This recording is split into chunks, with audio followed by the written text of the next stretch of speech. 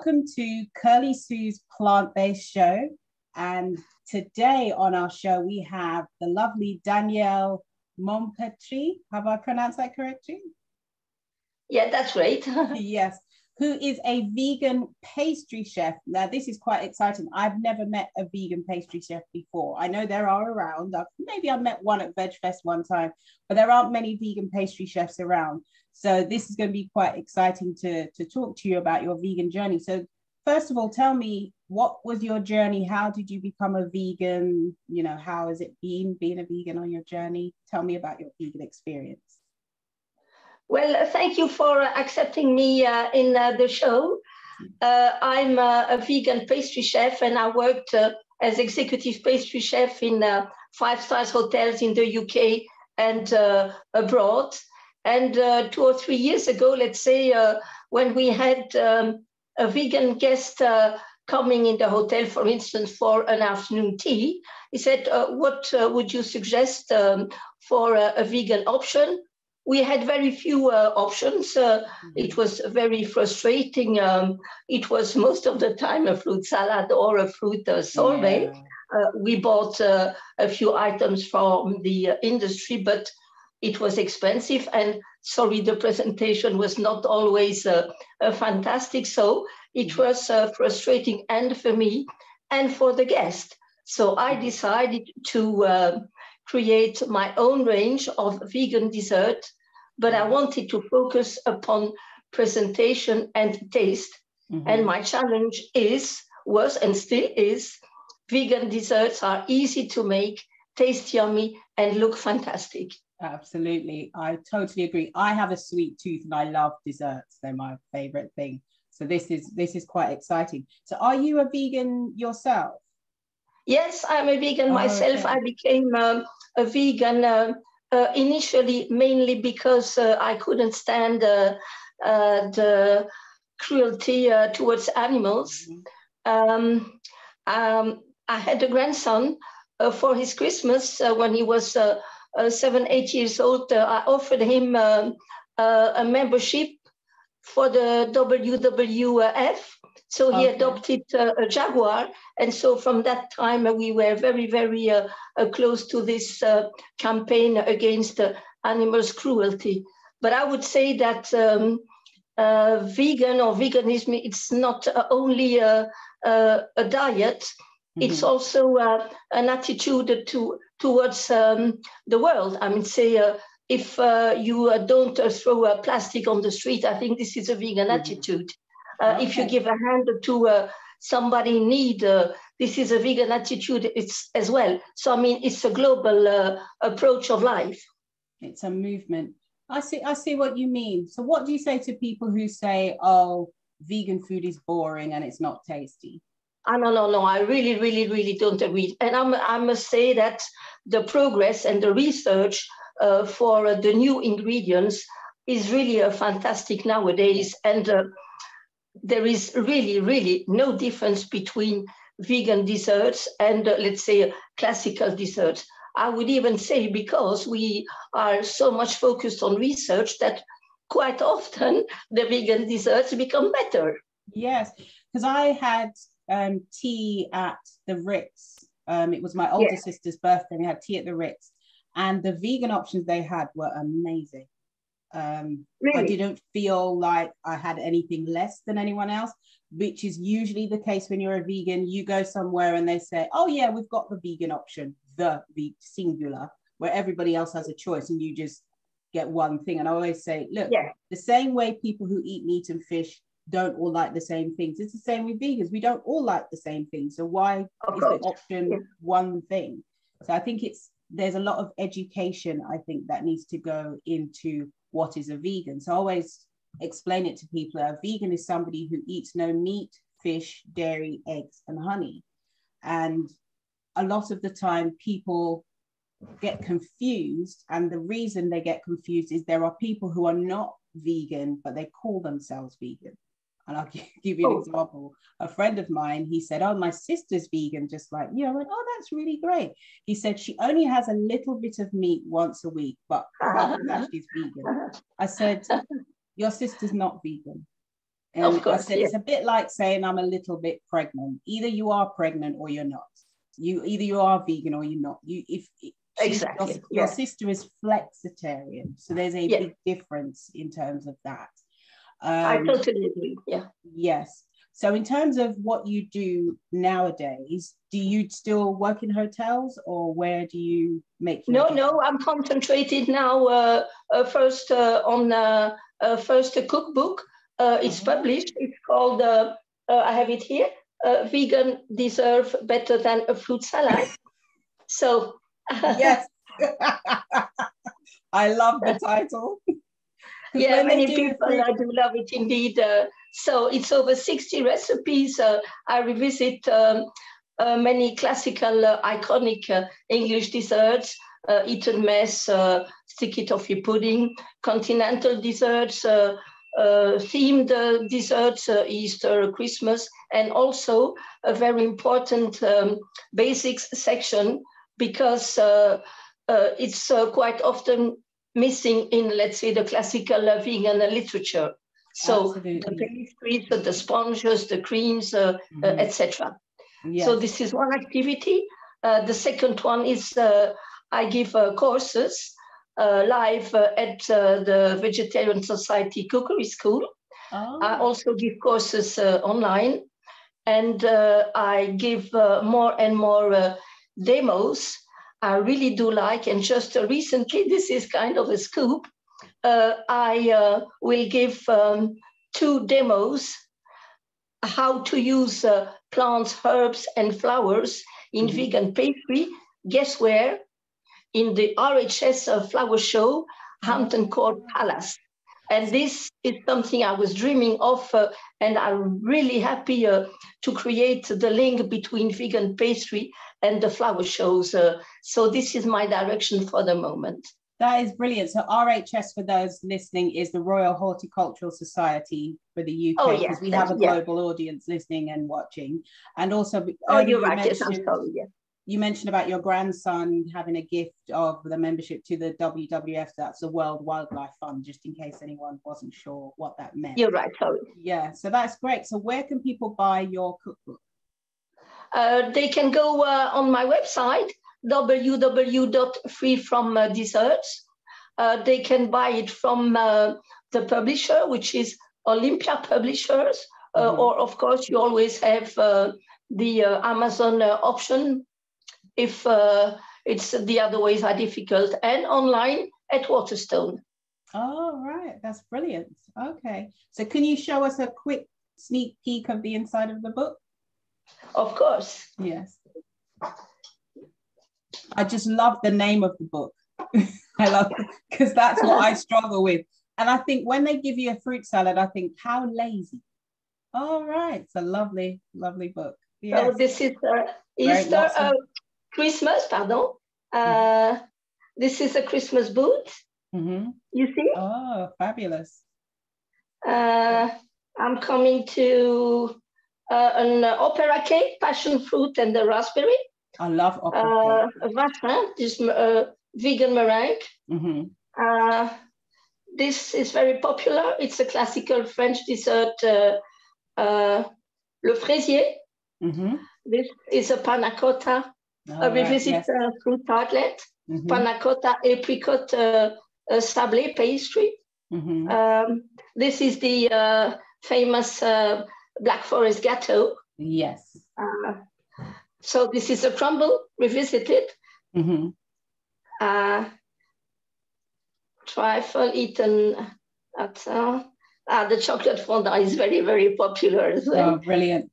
Those look like some really delicious desserts that you're showing us there. Yes. So now I know you have a dessert that you're going to make for us today. What is it called? Well, I wanted to present a very easy, a quick, funny little cheesecake. It's a mango and passion fruit Easter nest cheesecake. So I'm going to use these kind of little molds. Okay. And the funny thing is I'm going to work upside down. So I'm going to start with the base, which is 20 grams of vegan spread that I'm going to melt in the microwave. And I'm going to add 50 grams of ground vegan digestive biscuits. So just 10 seconds. And the molds are silicone molds that you're using, little round silicone. You can find them easily online. There is also a company called the Home Chocolate Factory who sells these molds online, very, very cheap. I think it's £8 or £9, and they have hundreds of different sizes and patterns. Yeah. Fabulous. So we melt the butter. How quick? Yes. Yes. So this is my vegan spread, ground vegan digestive biscuit. Where do you find vegan digestive biscuits? Markets. You have this Free From brand. Oh, yes, of course, in the Free From section in the supermarket. Yeah, they do have that. It's quite helpful when you start to find the vegan ingredients in the supermarket. But what I have to say is that they don't follow it up regularly. Many, many times you try to buy something and it's missing. And this is really frustrating and unacceptable. Yes, I would agree. So I mean, into the digestive all the time. So I just mix, you see, stir, so the biscuits have absorbed all the fat of the vegan spread. And because I'm working upside down, I'm just gonna roll it out. Do you see? Yeah, if you can go further back if you like. Yeah. Voila. I'm just roll it. Right. So you turn the mixture out onto some greaseproof paper or two greaseproof paper like this. You see?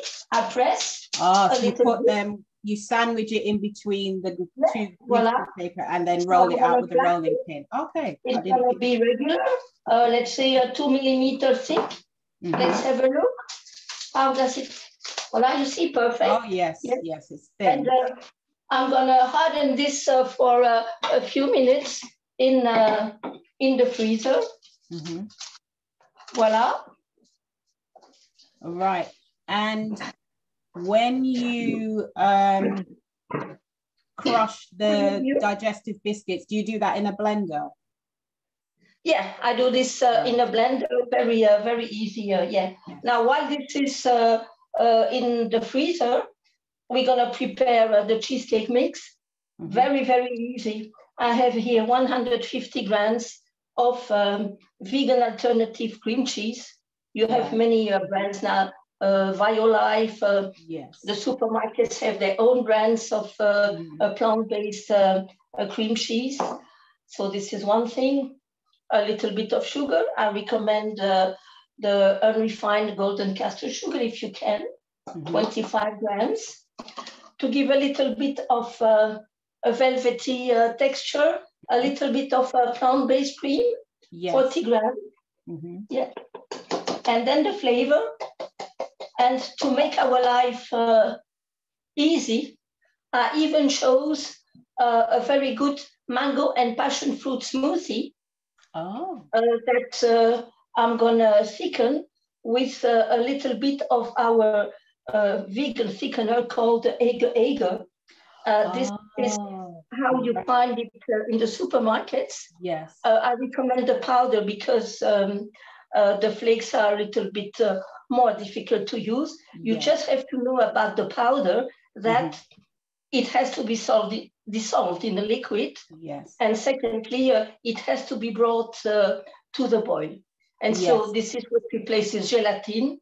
It sets at room temperature, which is very good.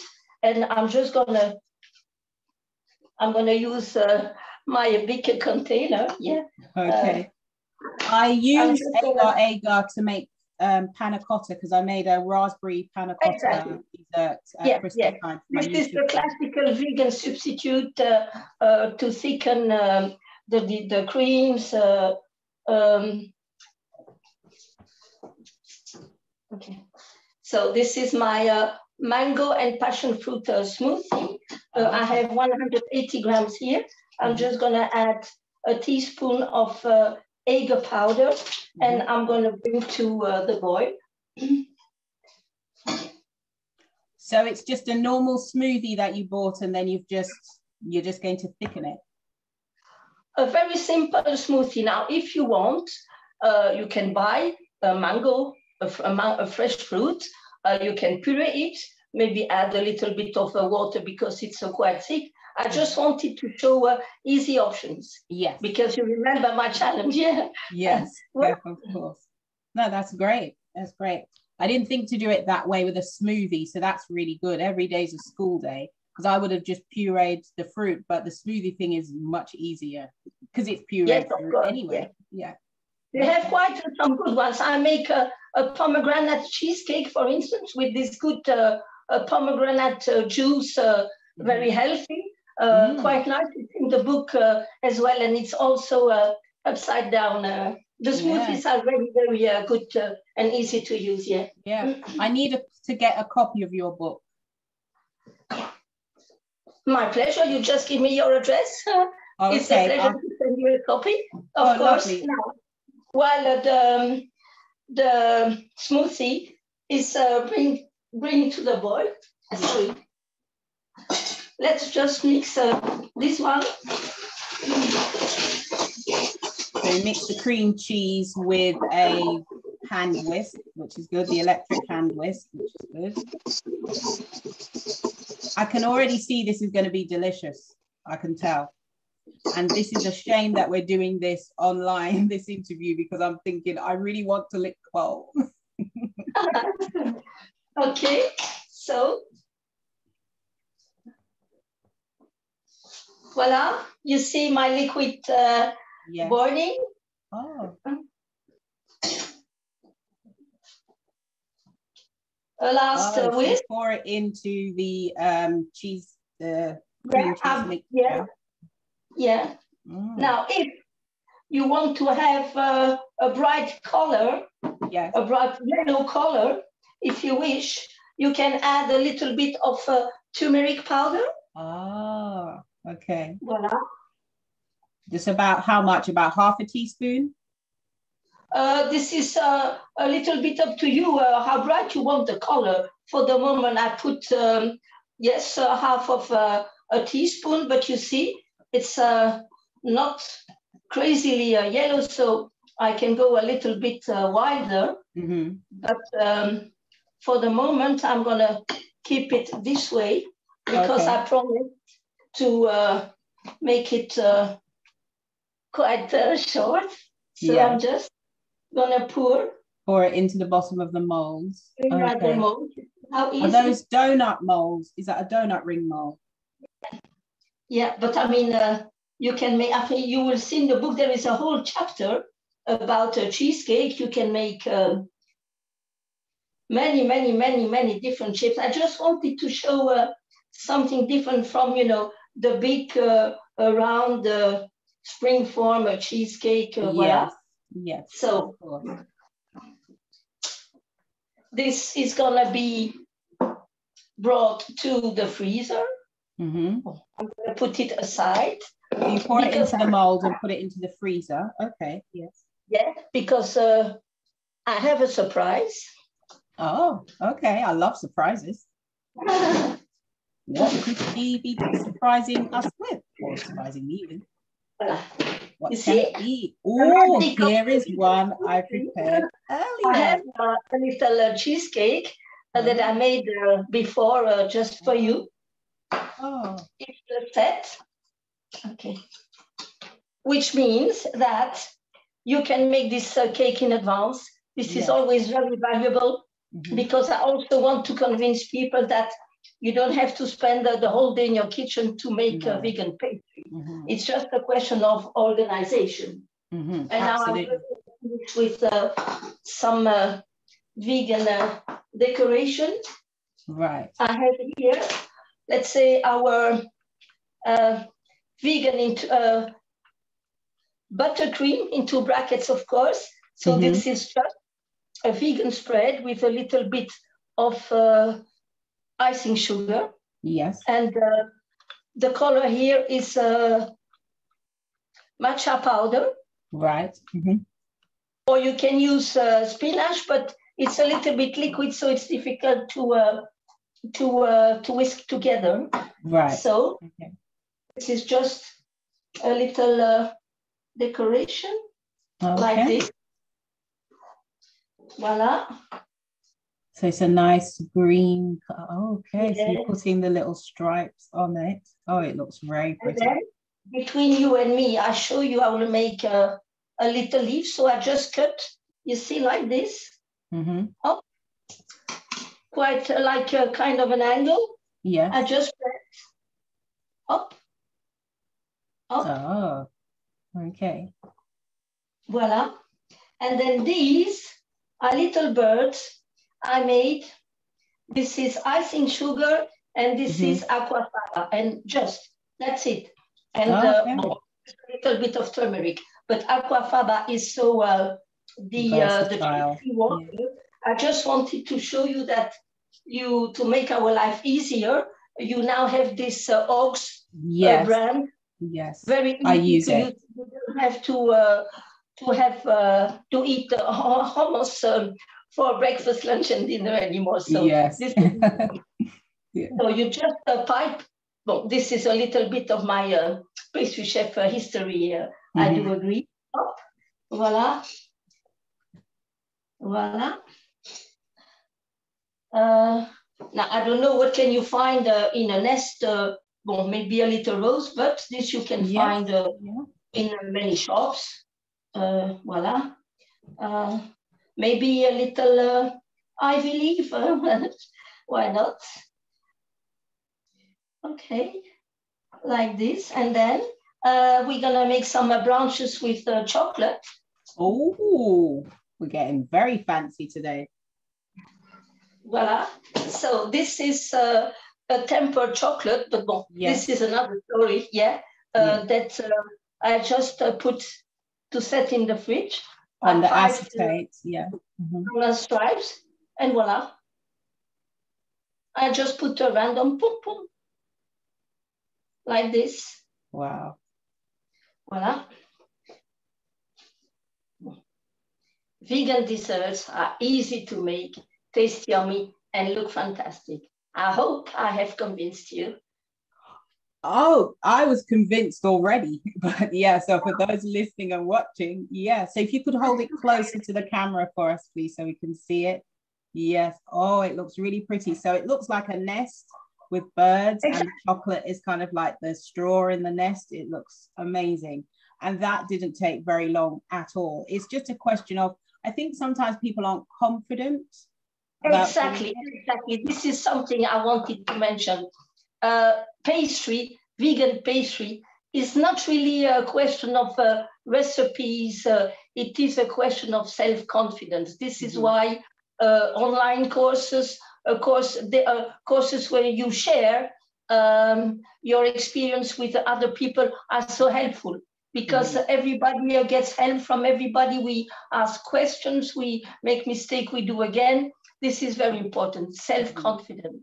Yeah, okay. So where can people find you on social media? Where can they find you? Oh, I prepared something for you. Oh. Okay. I hope you can see. Yes. Yeah. So we can find you. I have your website. I have a Facebook page. And I recently also created a group on Facebook. It's called Vegan Desserts Better Than a Fruit Salad. And it's really, really successful. I'm very, very pleased about it. And there is Instagram, of course.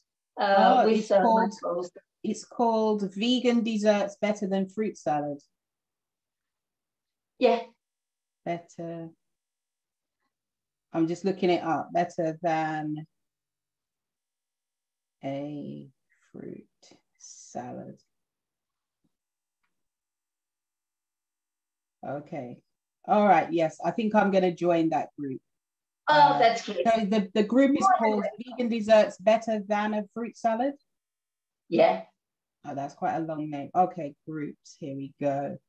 Okay, yes, I found it. Okay, I will join and see what I can pick up. That sounds really exciting. So for your website, if I just read it out, if you hold that up again for me, please. So for Danielle's website, it's www.freefromdesserts.com. On Facebook, it's Free From Desserts, and Instagram, it's D Maupertuis, DMAUPERTUIS. So you can follow Danielle on those platforms, and you've got courses, and you've got a Facebook group as well, and lots of wonderful ideas on how to do all this stuff. It is amazing. I'm really, really pleased with that.